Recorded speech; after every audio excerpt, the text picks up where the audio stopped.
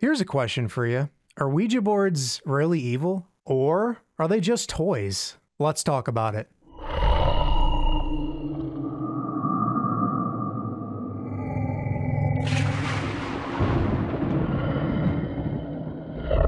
Hey guys, Nick Bello here from Beyond the Hub podcast. The Ouija board, also commonly known as the spirit board, talking board, or witch board, has literally been around for ages. But why? What's the reason? Some people think you can use them to communicate with the dead. And some people think they're a cool board game to play when your friends are over on a cold and rainy night. But the question is, what do you think? People always thought that the word Ouija comes from the French and German word for yes. But that's not true. The name was given from a word spelled out on the board when medium Helen Peters Nosworthy asked the board to name itself. And the board spelled out Ouija.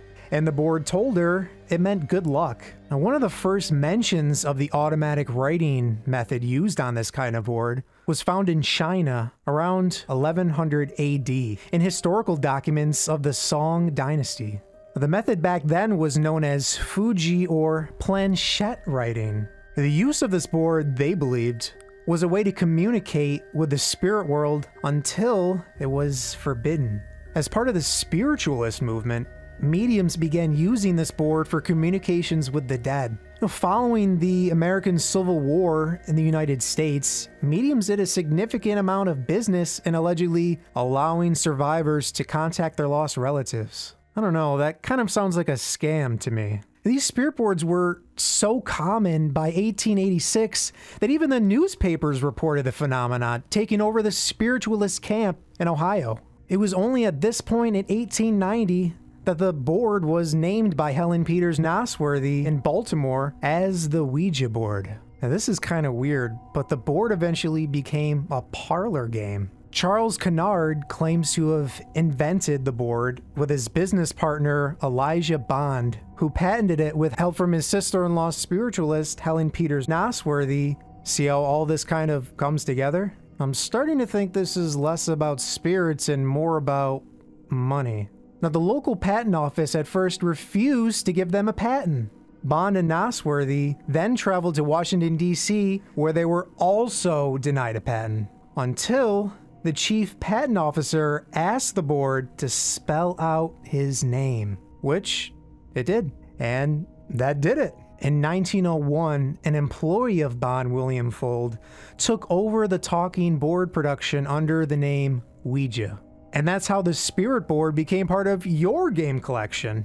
On a scientific level, a 2012 study found when answering yes or no questions, the board was a lot more accurate than guesswork, suggesting that it might draw on the unconscious mind of the user. Well, the board has obviously been criticized by religious and Christian denominations for years. The Catholic Church explicitly forbids any practice or use of the board whatsoever.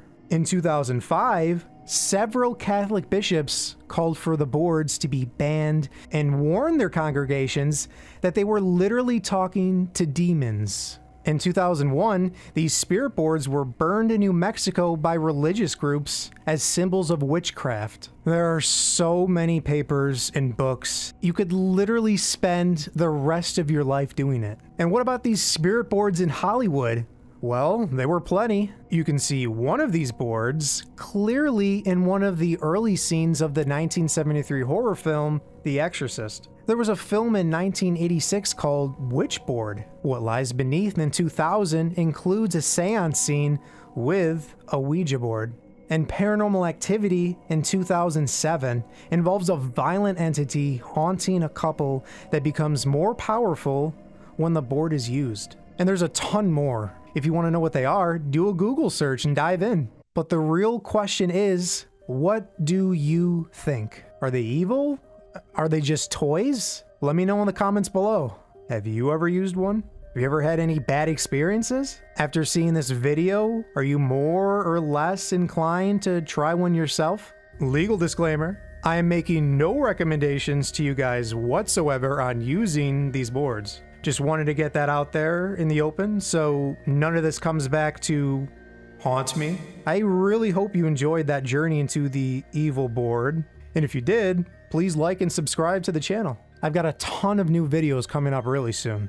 If you have any questions, drop them in the comments and I'll get back to you. In the meantime, keep your eyes on the sky and your foot in the grave. This is Nick Bello signing off.